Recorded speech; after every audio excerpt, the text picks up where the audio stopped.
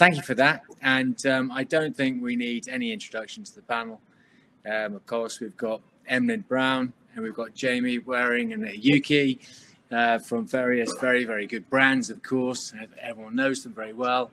We're going to kick off very quickly with some questions because, of course, we had we got 7 quite detailed questions here. Once we start opening this discussion, I think we could be discussing a lot of things. So I'm just going to open up the very first question, which is about reopening our wellness centres.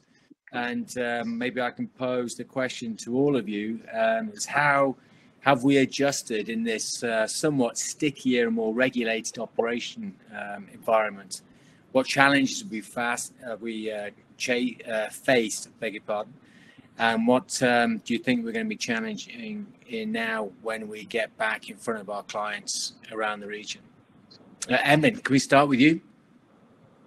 Yeah, no problem. So, look, I think this has probably been a course of development over the last sort of 6 months. I think firstly, just to go back to that time in February, March, when this situation started to arise, there was a real, I won't say sense of panic, there was a real urgency, right, in terms of what sort of operating protocols we need to create, what needs to be done, the numbers of SOPs needs to be managed and thought of, and every possible scenario gone through, because there's a lot of fear in terms of what it meant for us as operations, what it meant for us as consumers. And I wanted to say one thing was I was really very, very touched in relation to how the industry came together during that time in order to support, to share, and to create the SOPs and the items and the tools that really helped us. And so we obviously were a part of that as a group, and developing a very strong and stringent protocols and processes in order to support our operations. And that was obviously a time-consuming element. But then when they actually got to the property and started to be brought into the property, trained into the property,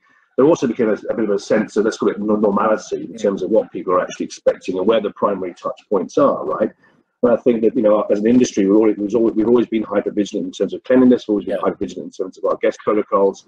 So it really was a value add. And I think that, fundamentally talking about the use of masks and elements of PPE, looking at heightened cleanliness, looking at removing elements from your operations that are high touch, and really just looking at the guest journey. I think the challenges was training that in and making sure it was consistently done across a large number of hotels for us, all right, number one.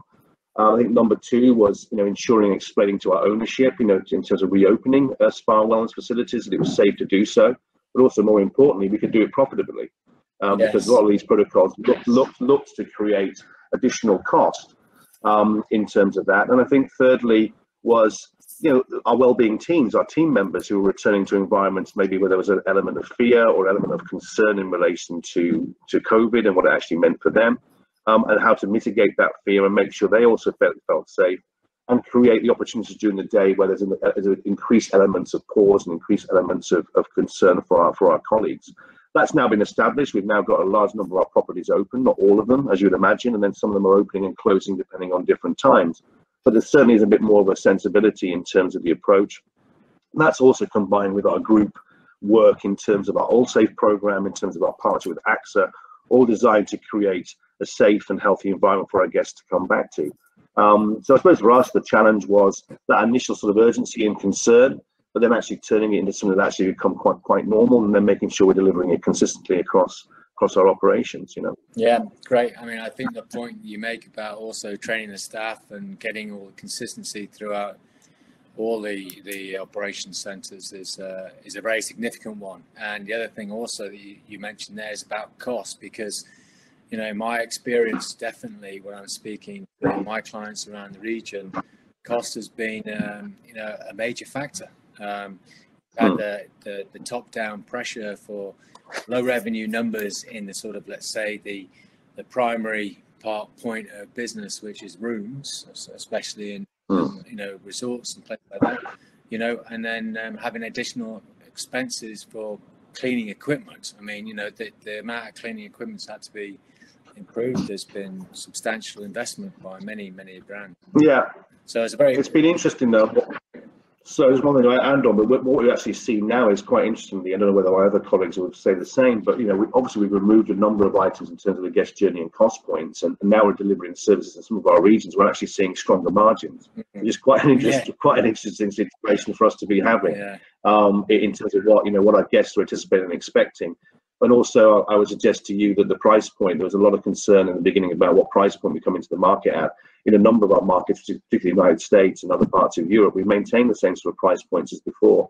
But again, we've been able to run that with a slightly lower margin and lower cost, particularly in terms of our labour. So it's been an interesting period, and one where we don't have all the results in yet and all the ideas in yet, but certainly we're going to continue monitoring that and looking what the best way to operate is. Great, thanks very much for that. I think it's very good inputs. Yuki, maybe I can propose the same question to you, and at the same time just welcome Zoe on board to the panel. Nice to see you, Zoe. So Hi. Yuki, so what are the sort of challenges that you have found with the AMAN group in reopening your facilities and the new operating environments? I agree with today on, let's say about the revenue and the cost and the profitability is a big challenging, absolutely. Even our business was coming back dramatically, and we have a lot of high occupancy on the resort. However, we are targeting to the domestic market, not international travelers. Of course, we need to review to the price as well, because especially on the Asia, because international business on the average rate and then domestic, the market in the price is completely different. And however, about the expenses, the elements of the expenses is it's significantly higher than before, as you, Marco, mentioned about the equipment of the cleanup and the hygiene and everything, and it must be, and a lot of like disposal items would be required, but because of the government request a lot of things. So then at the same time for the revenue side, because of we cannot back to back in the treatment anymore, we need to clean up to the treatment rooms, and also the guest room cannot like same as the guest room, we cannot do the full occupancy, must be 50% occupancy. So that in the revenue, we back to the business level became more busy than before. However, the expenses cost is very high. So this is a very difficult also from to the owner's point of view as well, because some owner have a different opinion about COVID-19. And then second element is challenging about experience. Yeah. Each guest have a different expectation and hygiene standards. Yeah. So our hygiene standard, SOP, everything we give it, and then everybody implement the training, we go. Some guests thinking too strict is no needed. We don't want to. Some guests really want to do more and more like a Japanese super duper clean level. So it's the guests, and the guests have a very strong opinion for the like about hygiene level. So this is personally we need to adjust it, and this is the same as the hotel owners as well, because some hotel owners thinking is unnecessary to that way. So that is, I think, is two big elements of the challenging for at the moment. And it's interesting, isn't it? Even so, I mean, both you and Emlyn and Zoe have obviously, I mean, everyone on the panel has, a brand that's fairly global. The issue is, if you look at, okay, I'm in the States at the moment, and you look at what federal government are saying and what state government are saying, and then you look at the UK and the changes of sort of policy between the north and then the southwest of the UK and what's going on, even in very small areas, there's different messages going on about what procedures are, or as Emlyn was saying, the standard operating procedures should be. And in some places like Hong Kong, for example, the regulations are incredibly strict. Whereas, I can tell you now, walking out in California here, that it's a completely different story, even though there's, a different message. So I guess your challenge has also been about sending the same message out to all the units where you're operating in, and providing not only a standard for that location, but a standard that reaches the brand standard and builds the confidence level your guests have in your brand. Jamie, do you have any comments on that sort of experience, on the challenges? Yeah, look, echoing what the guy said before, but Marco, I remember you and I, we were in Bali for the Fit Summit in December, right? Who would have thought a few weeks after that this would have happened, right? It's kind of, absolutely. It came out of the blue completely, and unknown territory for everyone. And of course, different challenge for a huge like Accor, like Emlyn's brand, compared to a single property really like mine. But obviously the same thing, they're very different in regards to challenge. And I think what's interesting is obviously actually getting what people need to do to mobilize and actually to get the PR across to the customer, to the client. I think what was interesting to see is that I think a lot of brands initially took a slight opportunistic approach to using this and SOPs and the better you're getting across the reassurance of safety as a unique selling point almost initially, and it was for a few months. I think that was slightly opportunistic, but reasonable, I guess, because people's minds, they want to know, and so to be ahead of the game, ahead of the curve as a brand and say, look, we have better standards, better safety. I think it was great, and people could ride that for a few weeks. But then obviously it becomes a qualifier. People, the guest, the customer, the client, it's a minimum, right? That your facility is, I think we are kind of touched on it. I think as an industry, we're better positioned than most because we do have these pretty stringent hygiene, tests and formulas and SOPs anyway, especially in spa. It's pretty clinical, right? So I think the challenge was, operationally, trying to implement these things, of course, feasible manner, so you don't kind of crucify yourself on the fixed costs, of course. Secondly, to actually maintain some flow within the customer journey, because all of a sudden you're bringing these different kind of steps, which the sequencing of wellness and spa is really important. And actually, when you different things, it kill the experience. You have to really that through, and a very different challenge from a big brand like Accor with all the multiple different verticals to a smaller or single property, but still around the same subject. And I think so. All these things, and then so the PR across this is kind of we're pushing forward. Safe, okay, so that's the beginning.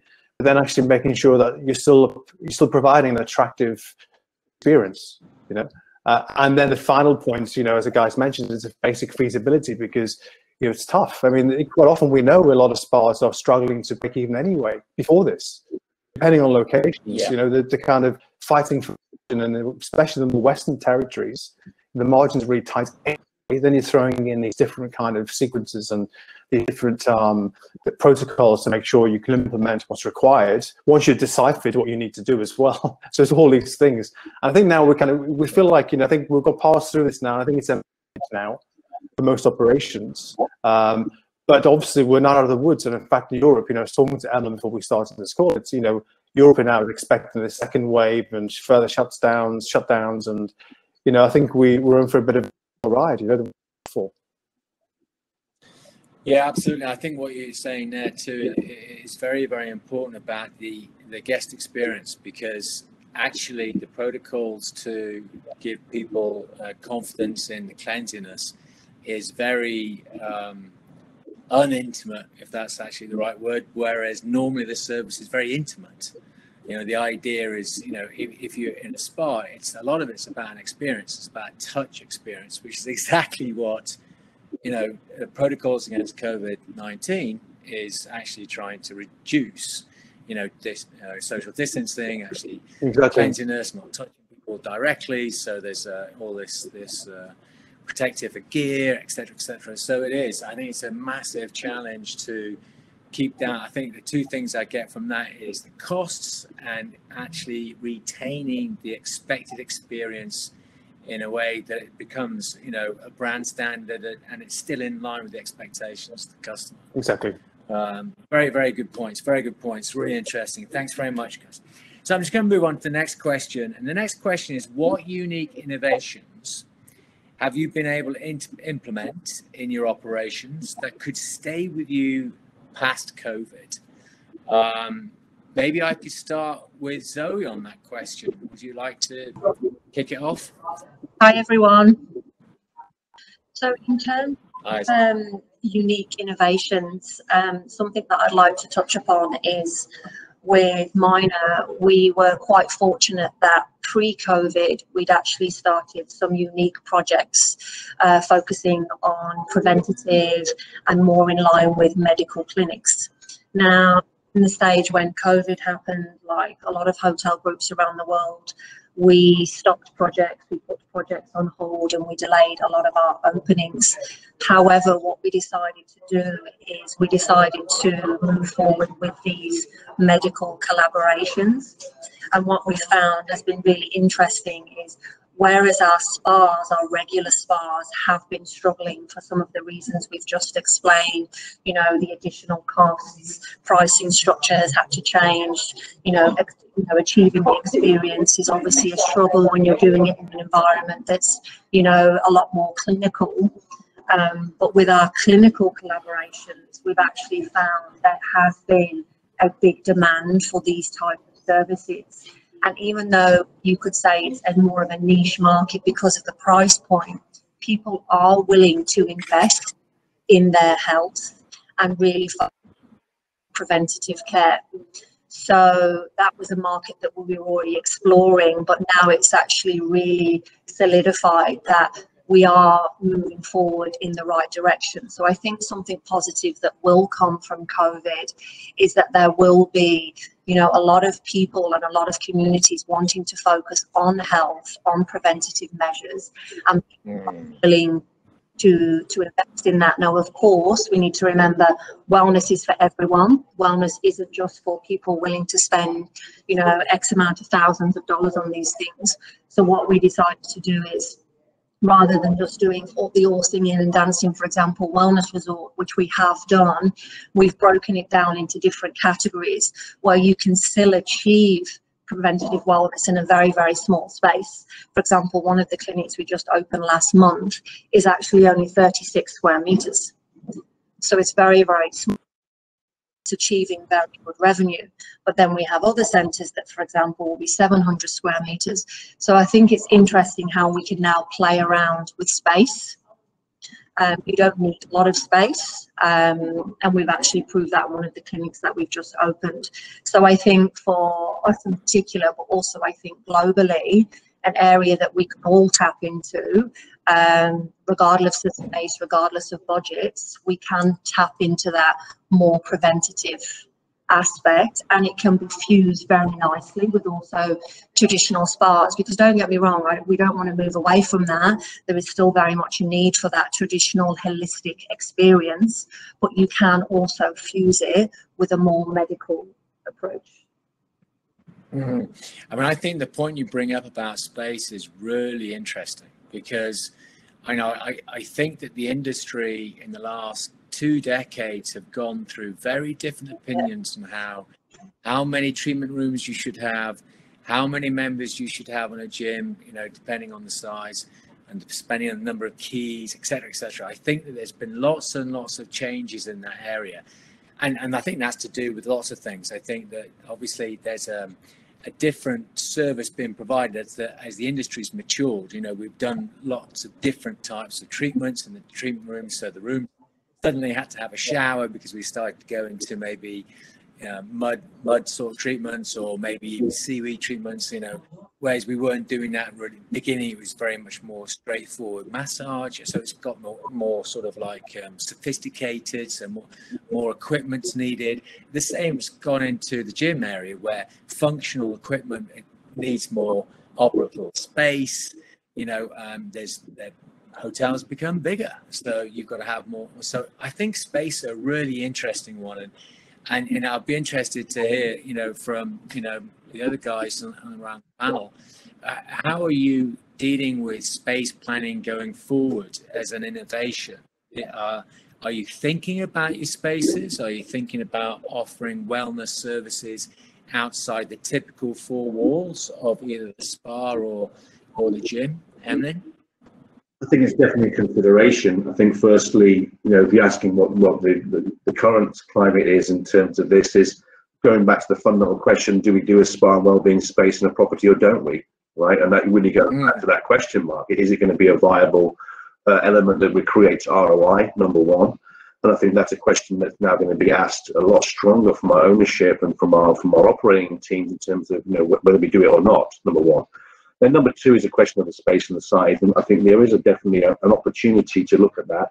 Obviously, right now during COVID, people are talking about space and more expansion and more, you know, gym facilities and gym design, right? I think the jury's still out. No, I fundamentally believe we are going to return to a more communal exercise experience, and I'm certainly banking on that. I think that, you know, we are communal animals after all. We are the most social of animals in the kingdom. So, you know, I think we want to get back to that, but a little bit too early to make big judgments. But certainly in terms of numbers of treatment rooms, you know, how reception and guest journeys work, whether our thermal facilities can be revenue generating or amenities is a big question mark.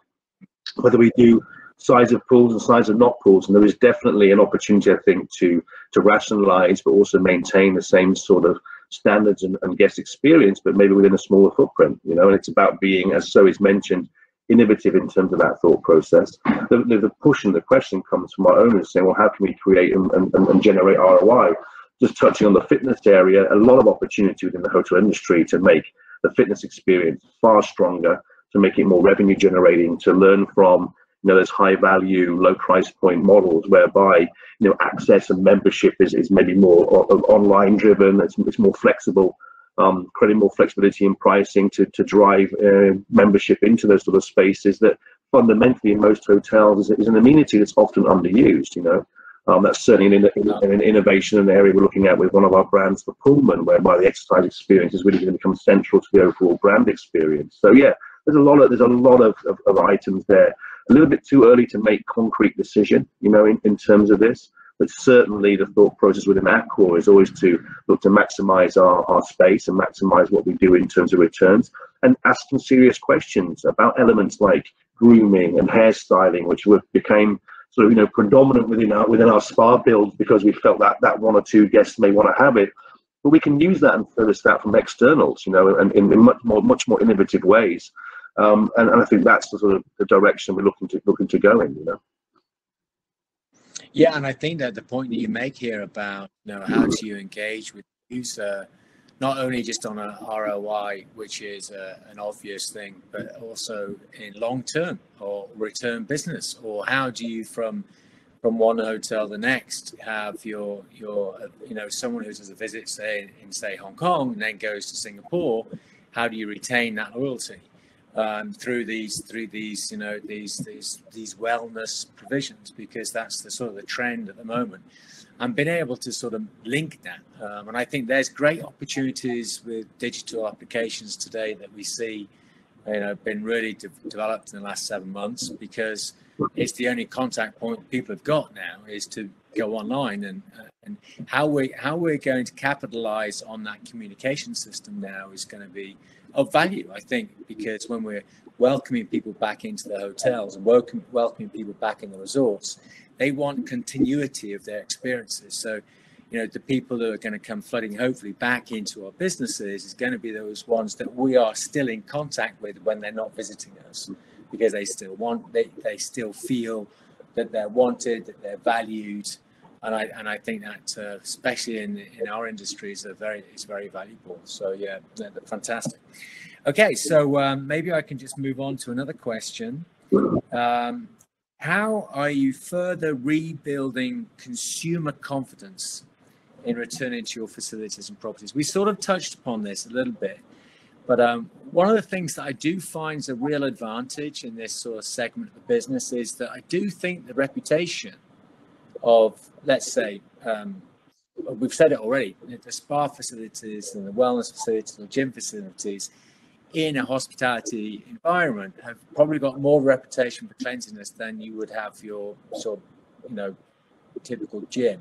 I'm not saying that against the gyms. I'm just saying that I think that's a perception that's probably relevant to hospitality in the sense of a lot of the brands have, you know, established, you know, cleanliness based on bedrooms, which obviously have to be exceptionally clean to have new guests confident. Is there anything that you're working on at the moment that you think is worth sharing on how you're building confidence with your guests? Jamie? Look, I mean, I think it's, you know, I'm going to go back to the previous question a little bit in this answer, because I think, you know, we're all forced to look at our business model, right? Our fundamental purpose in life has been shaken to the core for everyone. I mean, there's some winners in this, we know this, right? But for most hospitality, fitness, wellness providers, their business model is just challenged overnight. And most will do well to survive is the kind of truth, right? So, you know, I think we have that, you know, and in addition to that, I think, you know, to go into the next point, you know, the digital applications, digital forms, the use of websites is accelerated 5 years within 5 months, they say.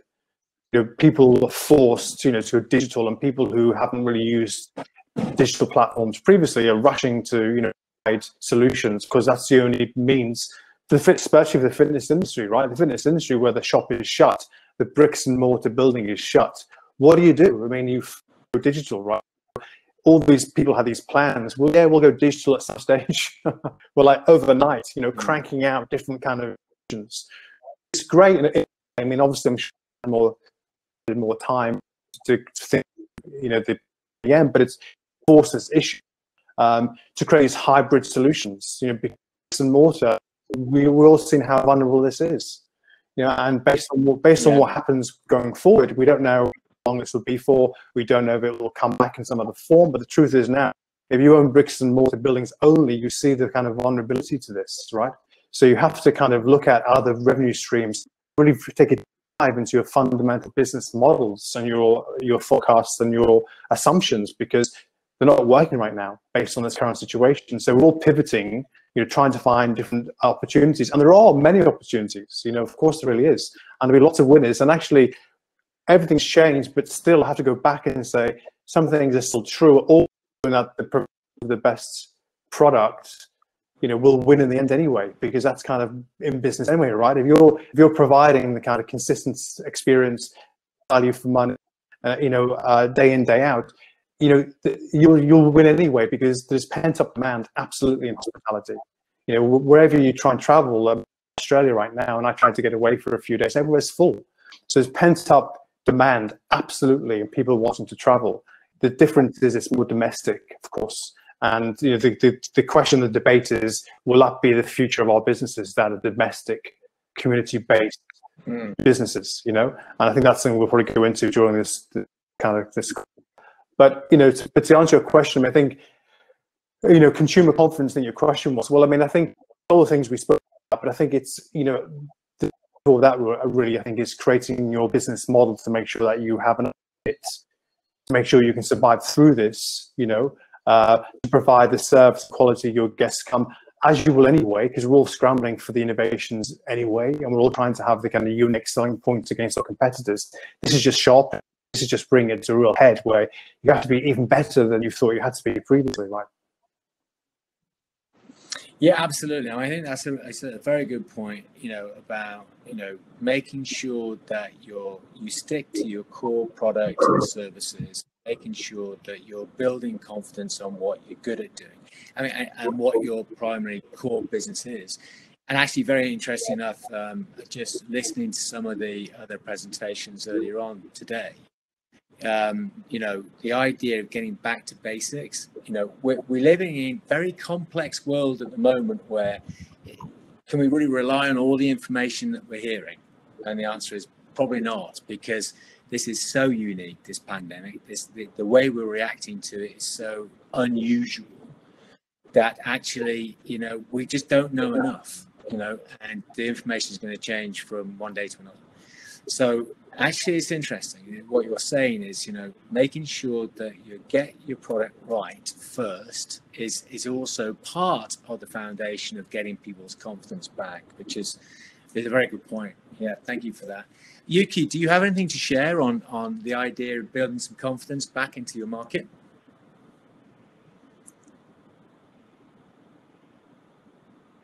I don't think we can hear you, Yuki.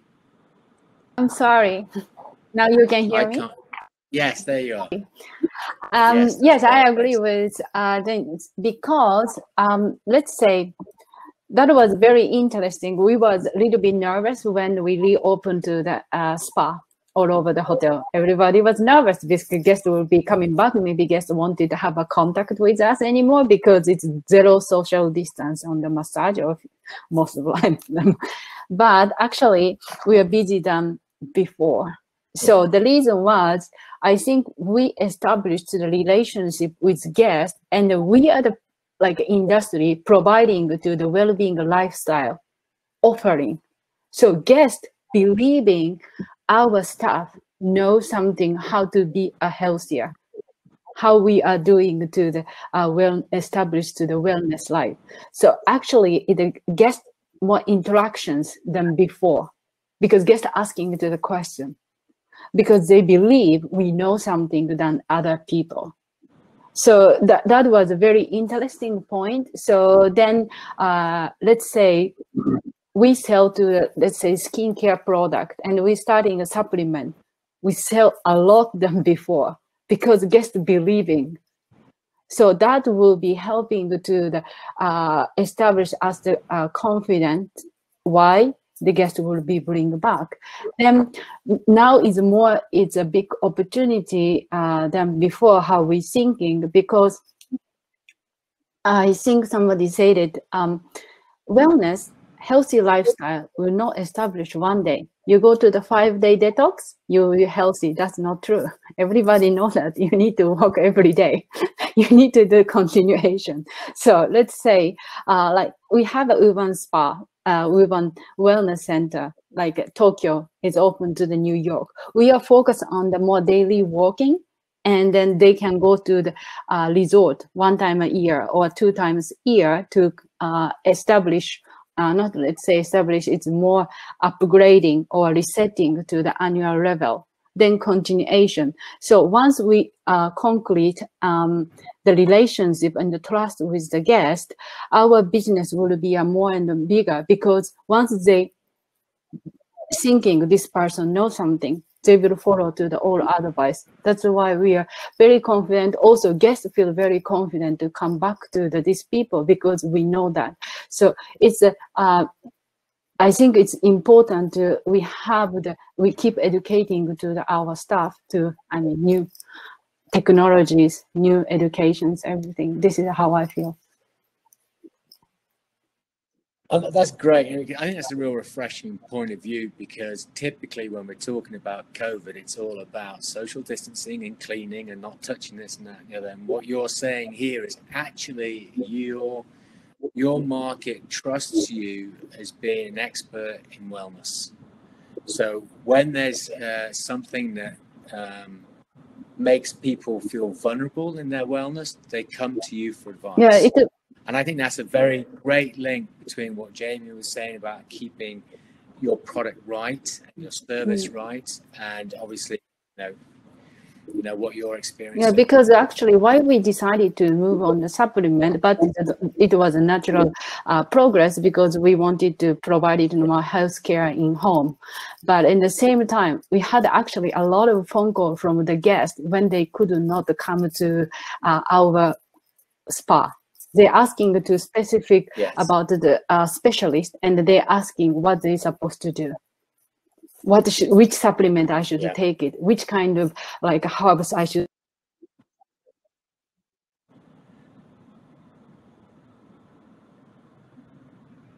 Did we lose Yuki? No, Yuki, I think we may have lost you in your last sentence. Okay, well, actually, that was actually a really great link into the next question. Hopefully, we will regain connection with Yuki. But the connection I see there was, the next question is, how has recent consumer behavior and buying patterns influenced the thinking that you're having for the next 6 to 12 months? And obviously Yuki is pertaining to the idea that they're having inward bound calls about helping them at home. Zoe, any thoughts on how you're sort of planning for the future based on the purchase patterns of your guests at the moment? So I think, like a lot of hotel groups, the biggest adjustment is the fact that we're all catering for the domestic markets. And I think that foreseeable future is definitely going to be the pattern. So especially for a lot of our hotels where we're predominantly driven by an international market, we have found that our spending pattern has completely changed.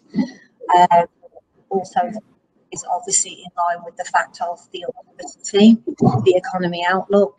You know, a lot of people are facing redundancies, unfortunately salary cuts. So I do think, especially for our market, that is deemed not necessarily, you know, a necessity. Often it's considered a luxury, that people are quite cautious how and when they spend their money. And we definitely feel, especially more so in Thailand, with a lot of our spas, where, you know, Thailand, the land of smart hospitality. I mean, you can have very, very good treatments that, you know, the prices aren't very, very little. So, Yuki's back. Sorry, I'm in Okinawa and just they're hitting a typhoon right now. Oh, sorry. This is a true global conference, I'm sorry. isn't it? This panel is from every corner of the world. so yeah, we are finding We hope you're okay. our pricing strategy has changed significantly, and what we are focusing on, and I think a lot of hotels will have to do more and more, is the idea of packages. So, you know, for your domestic market, it's a package that includes spa, it includes F&B, it includes room. Now, a lot of the industry that always has a challenge, because then how is that revenue, you know, particularly allocated to each department? But I think, you know, big picture, if these hotels want to survive, it's ultimately about, you know, trying to achieve as many room nights and occupancy as possible. And we're finding to do that, we have to package it all together in, you know, very appealing price versus trying to segment and put it so everyone gets the piece of the pie. Now, it's challenging, but I think definitely right now for the domestic market, it's something that we're all going to have to look and focus on for sure. Well, it's an interesting point, isn't it? Because, you know, potentially what that could mean is that, you know, the core business, which has always been rooms, is now actually going to be, well, we've got to attract the domestic market who actually don't necessarily need the room. You know, they're here now for the staycation. You know, they want the experience now of what can be provided in the wider services of hospitality, like you say, going beyond our conversation, obviously, from wellness, but to F&B and other elements of experience selling, you know, which is a really interesting, you know, concept to be going. You're almost, in a way, you know, turning the sort of like the business model upside down on hospitality and saying, okay, it was rooms and it filtered downwards, now let's turn this up. And then the other way around is what experience will actual funnel into the rooms, which is, Emlyn, how do you feel? Is that as a new type of concept, a buy and purchase? Is that a new sort of thing that you're experiencing with Accor? It's interesting because, you know, talking about consumer behavior, we recently got a little bit of research back from our summer increase in business from June until September.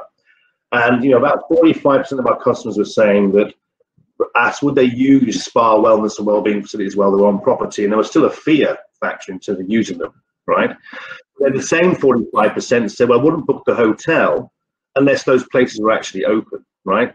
So it's a very strange situation. It's a bit like the old health club days when you build a swimming pool, people want to pay the premium membership for it, but they never actually use the swimming pool. Now, put that into sort of context. But yes, absolutely. I think that, you know, we can't just be focusing on getting heads on beds. It's got to be an experiential element, and that's what people are going to be buying and purchasing, right? That type of release and that type of opportunity to decompress from either confinement or more strict conditions in terms of city locations. Now, that lends itself really, really well to resort locations and those places within, you know, within great nature or by the coast. That's, for example, our thalassotherapies operations here in France did exceptionally well during the summertime. And a bit of a resurgence in interest from that from a younger guest profile and clientele. But certainly I believe that, you know, we're going to see, I think, longer term or medium to longer term, what I would call a super acceleration of the thought process about the health or the ownership of your own health, right? And I think from a hospitality point of view, there's probably 3 key areas you can get into. I think number one, we as a group, or we as an industry, can tackle nutrition in a much, much better way, right? And the idea of, you know, the health corner on a buffet, when they existed, is now going to become much more central. You know, the understanding of, and the sophistication of people's understanding of nutrition is really there, and I think we can definitely look to work with in a stronger way with our food and beverage offerings to attract that type of clientele who wants to maintain that health while we're on the road. I think secondly, the exercise experience, not just the fitness gym, but the outdoor experience, the idea of regenerative travel, the idea of movement, is an opportunity for us to embrace in a number of our locations. And I think thirdly, you know, mindfulness, the idea of the sort of the mental decompress, or the support that can be provided through either courses or apps or whatever types of learning to help people deal with anxiety and stress that this situation has caused, is an opportunity that we can also have in many different variants across the board. You know, our team worked very hard over the last sort of 6 to 12 months to launch our emotional well-being program within Raffles, which is coming to market very, very soon. It's a fantastic piece of work that they delivered by my colleagues. And that tackles a number of those areas: the nutritional element, the mental health element, the spa well-being ritual element, to bring it all together within luxury hospitality. And I think that's the sort of direction that we can definitely embrace as we look to sort of pivot towards what is a newer normal and a newer way of operating. So, I mean, that bridges very nicely to the next question about how we reposition our businesses to cope actually with everything above that we've spoken about. And that what you're saying at Raffles there is a very good indication of the sort of development. I wouldn't, you know, maybe it's the idea of repositioning is a little bit extreme, but it's about how you refine the business under circumstances that have, like digital, speeded things up a little bit to a different sort of delivery, right? Well, the digital thing, we haven't really touched on, and I think that is also where we're going to have to move towards. I wouldn't want to see, you know, digital completely replace the exercise experience. I think that people, when they come to a property, will still be looking for that physical element as well. But it is an opportunity we need to have, you know.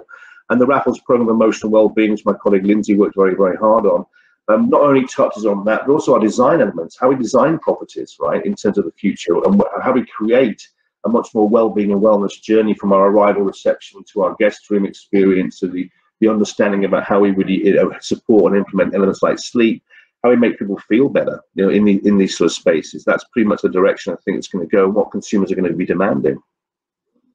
Yeah, no, it's very, very interesting. Jamie, do you have any thoughts on the idea of potential repositioning to cope with what we're doing? Yeah, I mean, look, we of course, one of the opportunities through this whole crisis is that, or the fact is that, obviously people who previously who weren't thinking of wellness are now, because, you know, the reality is that people, we're all going through a really disturbing time, and the challenge we all have, it hasn't landed yet. We don't know what the new normal is. We're all guessing and, you know, this is, so we're still kind of recreate and understand what's the new market without really understanding what the final position is, and we probably will never know the final position. But so it's quite a tricky thing to do.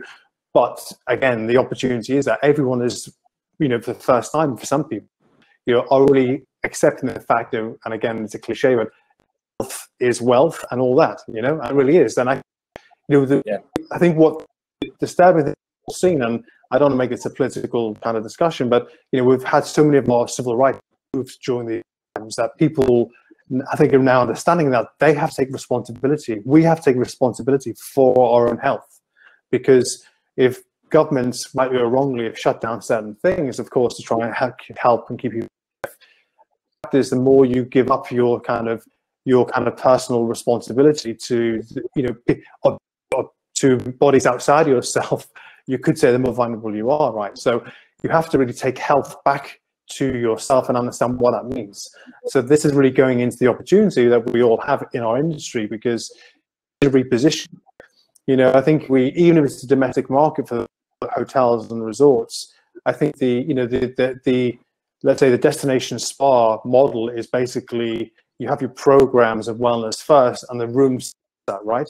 It's back to front from a normal hotel. Yeah. A normal hotel, you buy the room, and when you're there, you may have spa treatments, or you may use a gym. The model in the destination spa or retreat, or whatever we want to call it, is the other way around anyway, meaning that you book your program based on what you're trying to achieve: detox, weight loss, fitness, whatever that is.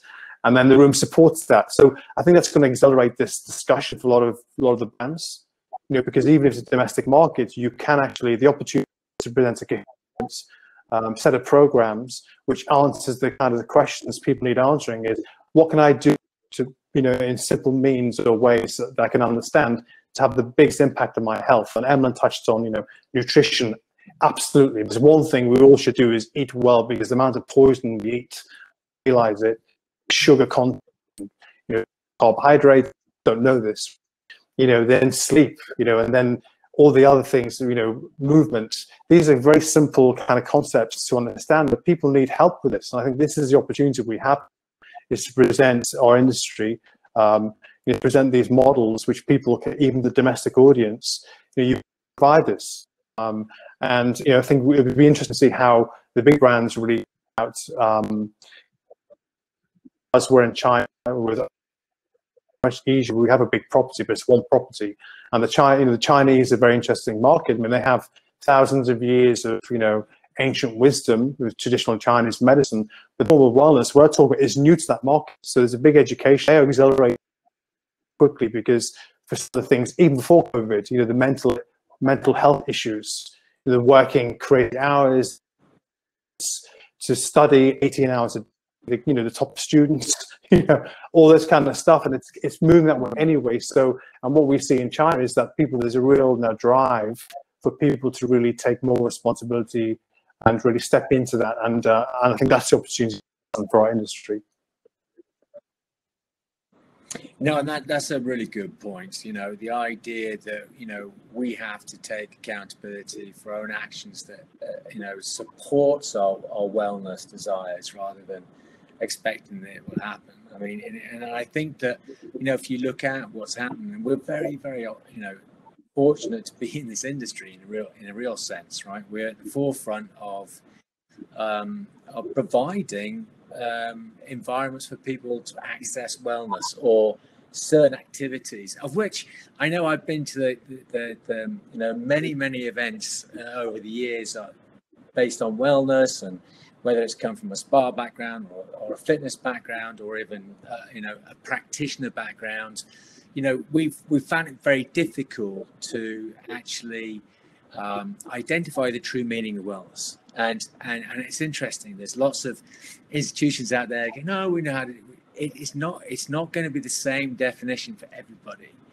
But the fact that people now are so much more open to the idea of the importance of different elements to wellness, like you say, like Emlyn said, nutrition's one.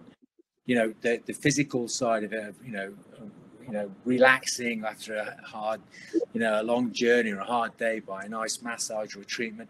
There's combinations of things that are now starting to come out that are forming a really elevated experience. And I think that you're right. The opportunity we have now to elevate this experience to a point where it's really meaningful for everybody's life, again, goes back to some comments earlier on by other people who were presenting earlier on this morning, was one of the most important elements now that they're learning in these tough times is the balance between family and work, because now we've all had to work from home, you know, and it's been great to spend so much time with the family. Typically, I travel every week in APAC, and I've actually spent the last 7 months at home, you know, because I can't travel. So it's interesting to see that. I think that, you know, maybe post-COVID, we will retain some of this experience and this education, and hopefully use it to make the environment better for us working forward. So great, really good points there. So let's have a look at another question. Now, we've talked about lots of innovation, we've talked about repositioning, we've talked about how we're sort of trying to adjust to different demands and different markets. But what are you considering investing in now as a business? Maybe it's to recover a bit of the, you know, the sort of potential sort of challenges we've had. Obviously, you know, we understand those straight away. But maybe it's also about actually having learned from these sort of experiences that you may be thinking that it's going to be for your particular brand a good move in the right direction. Emlyn, you were just referring to the Fairmont concept, but other ideas. So where where's this learning pattern sort of making you make decisions in investing for the future? Could I start with Zoe? I mentioned in the beginning, one of the first questions. Can't hear you. Yeah. So I mentioned in the beginning, the first question was obviously for minor. Pre-COVID, we were investing in preventative medical space, which we will continue further. We will obviously open these 6 clinics, which, as I said, vary in size, but definitely that's the area that we are going to focus and develop within the spa and wellness space. As a company overall, digital 100%. I think this is something that all hotel groups could always do better in. Not only in base, it's always a question as well as return on investment on digital. So it's not always easy to get across the line, but I definitely think we've all learned valuable lessons in what you can do with digital. I mean, especially when COVID happened, I mean, through digital, through the internet, we could still exercise, we could still eat healthy. I mean, the amount of creativity and innovation that we did during COVID, I think we made, I touched on earlier, you know, going back to, you know, basic trying food stuff. I think, yes, we will move forward with digital. And I think also training. I mean, look, as hotels, I think we invest in training. But I think something that's been key, especially for us in terms of confidence to our guests, is making sure our teams and staff members are confident. Because I think in the beginning, I think for all of us, you know, there was a lot of insecurity. We were all unsure about what was happening, and there was a lot of fear in everybody. So I think investing in your team and your staff, especially in terms of wellness, I think if your team are healthy, if they're mentally well, and we focus on that, and they have the confidence, that then translates to your guests have confidence. So training, digital, and then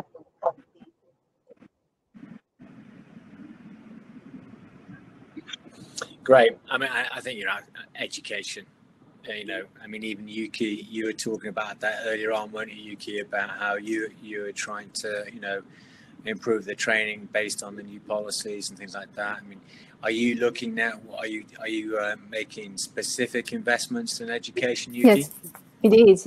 We are planning to educate our staff not only about the manual things.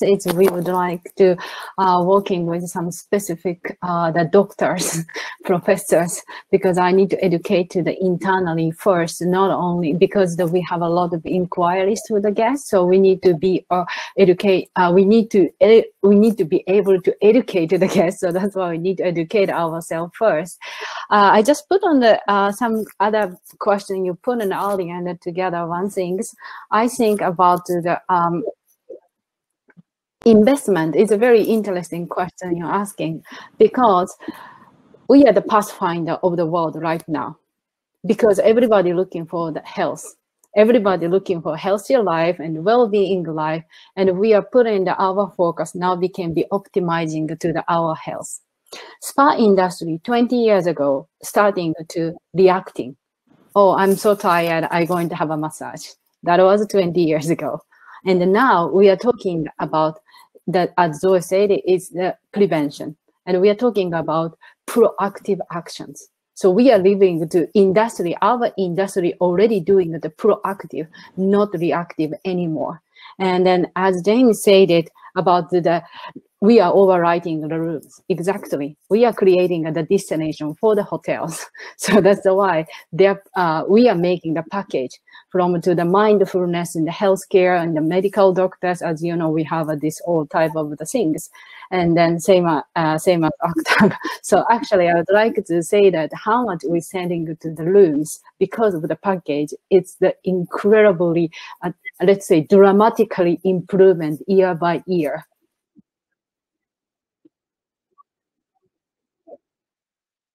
Yeah. Yuki's frozen again, Marco. A typhoon. That's typhoon's coming through. It seems coming. Seems coming just as she's Drop a about bombshell. to finish with. Yeah. The bombshell. A couple of items, Mark, maybe just to look at for investment from the Accor point of view. We touched on the idea of exercise and fitness. So from a digital point of view, number one, but also the ideas and learnings of sort of call it high value, low price business models, which allows us to drive in group exercise. And thirdly, the boutique exercise concept, because let's be very frank, hotels, fitness areas are pretty bland. There's a fantastic opportunity to embrace a lot of the modern elements that are happening within fitness into our hotels, and that's certainly a direction we're taking with our Pullman brand and our soon-to-launch partnerships. I think secondly, from our side, when we say digital, we're also going to CRM and the use and maximization of technology within spa, which we know fundamentally a lot of owners and our operating teams are not as strong on. If we're going to be developing a day spa business and an external outreach business, and we better get good at CRM and use of software and the understanding about online presence and SEO maximization and all those types of things. There's got to be significant investment in that education part as well, to educate our people to be more commercial, to really understand the business model and how it can be better. I think two other points that I'm interested in personally. One is the idea of recovery, looking at some operations in the UK, for example, like Belgravia Cryo, which is a great combination going on from what Zoe was mentioning of LED facial through to use of Normatec and ideas of hyperice to cryo chamber to HBOT therapy. That sort of combination of recovery, all driven by the idea of reducing inflammation, right? And the idea of inflammation of the body is a really interesting topic. I think lastly, from our side, how can we create a spa well-being experience that has to look at the labor as a labor margin, right? Because we can't be having 5 or 6 different mini departments in a 7 treatment room spa with 18 to 20 heads, particularly within Western areas. So looking at things like day entry for a thermal experience, and I think thermal bathing, despite the challenges that are happening now with COVID, will definitely come to the fore in terms of the regenerative and the supportive elements it creates for health and well-being. So that's some of the areas that we're looking at from a business perspective for the future.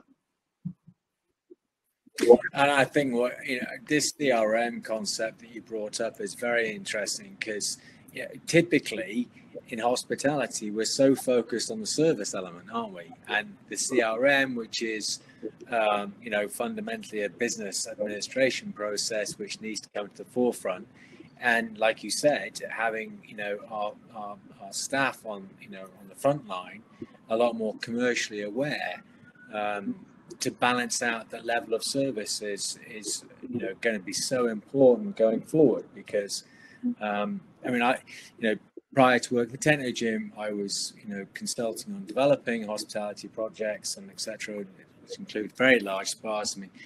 Some of the spa sizes that we were looking in sort of like at the beginning of 2000, 2005, and 2008, were just. It got a little bit too big. We got a little bit excited about this sort of like new concept, and rightly, as you say, now we've got to look at the P&L, and I think that we need to redevelop what that P&L really truly means, not only as a business unit as a hospitality, but also to the people who are working in there, who actually are are incentivized to work in those environments, and like you said. Having them more commercially astute is a very good point indeed. Yeah, brilliant. Thanks for joining again, Yuki. So sorry about your technical issues. I'm sure the pun will come in a moment. I actually just seen the clock, and I'm just waiting to see whether there's going to be any open questions from anyone who is enjoying this panel. I can't see any coming through just for the moment. So I'm going to actually just ask the very last question.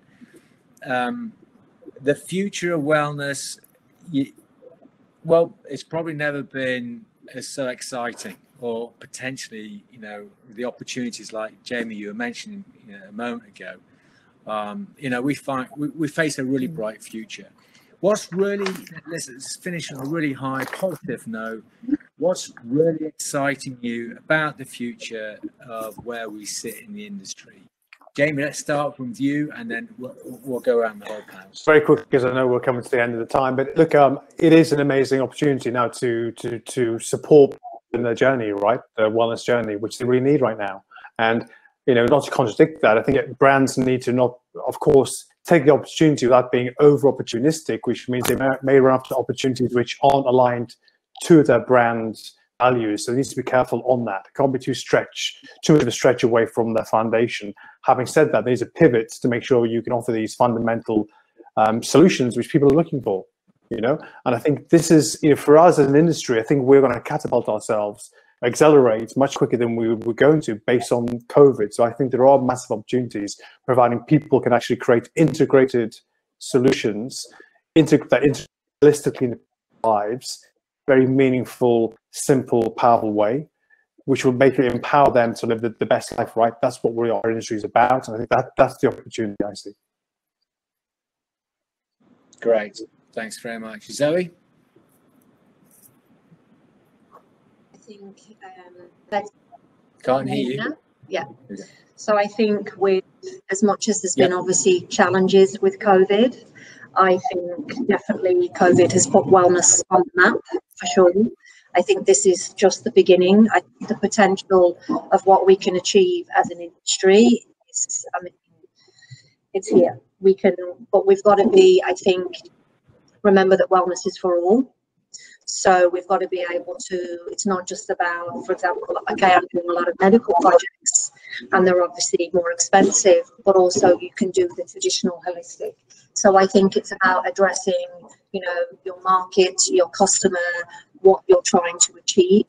I don't think always you can be everything for everyone. So you've really got to look at, you know, your location, your guests, and what you want to achieve. But 100% wellness is for all, for sure. Right, absolutely agree. And Yuki? Yes, I would like to say that this COVID-19 to let's say extended to the speed of our industry growth, let's say. This is how I feel it. And then this is, of course, that's why we have a big responsibility to do the guiding to the next levels in the more healthcare, like prevention, medicine, proactive, and everything. We must be responsible because we're working to the leader of this industry. And then second things, I think this is already changed to the, I think that we became a key player on the business. Before we was not essential, now became be essential because we have many new business, like new business partners, let's say about the new investment for the properties and everything. Most of the property owners, we asking why they choose the AMAN. Of course, brand. The second reason is because of the wellness. So all the next project, I mean, our project, wellness is a huge amount of the space, everything, because they are looking for that. So already I think the people start to realize it. So that's why this is the most exciting for us. Fantastic, thank you. Emily? Three areas, I think, just to concur with Jamie, the idea of ownership of health is an interesting one for us. It's going to lead to an acceleration of that demand and understanding of ownership from a health and well-being point of view. Therefore, participation in movement, exercise, nutrition is all going to start to increase. I think from an industry point of view, what excites me is the fact it's a blank page again. You know, this is a real reset if you actually think about it in terms of what we're trying to do. And so the opportunity to press the reset button and look at the model for our businesses, let's say from a hotel spa industry or for the fitness in a hotel industry or for more wellness destination driven resort industries, for me, nothing's off the table. And I think that what is a very, not being critical of my hotel colleagues, what's been a very entrenched mindset in terms of certain things, is now going to be a lot more open to changing food and beverage menus, a lot more open to promoting and sales and marketing and using wellness as at the forefront of doing all those things. And therefore, the demand and the voice will hopefully allow us to reposition that. I think lastly, from a commercial point of view, an absolute need and an opportunity to look at our business model, our business case, and make it more efficient, make it more appropriate for our guests, and make it more appropriate from an owner's perspective. And they're the exciting things I think we have ahead. I think that all those points that everyone on the panel in the last question made are very, very valuable. And I, for one, really look forward to working with every one of you in order to deliver this to what's more important, and has been said already in the summit today, is the end user's experience. If we're focused truly on providing a wellness solution for everybody, in whatever segment it may be. We will be looking at ways of doing that in a unique way, which will mean that we'll need to be innovative and we need to be thinking broadly, like you're saying, Emlyn, and also including all these very focused ideas on delivering a specific product to the market, which is going to be around guests' experience. And it's going to be an exciting time. Thank you very much to the panel. Thank you very much to Blair and the team for allowing us to be here today. I've really enjoyed it. I'm looking forward to getting on the football scores for you later, Emlyn, to find out who's won what. Thank you for that scare earlier on. It was great. Thanks, everybody. Everyone, stay well. Thanks everyone.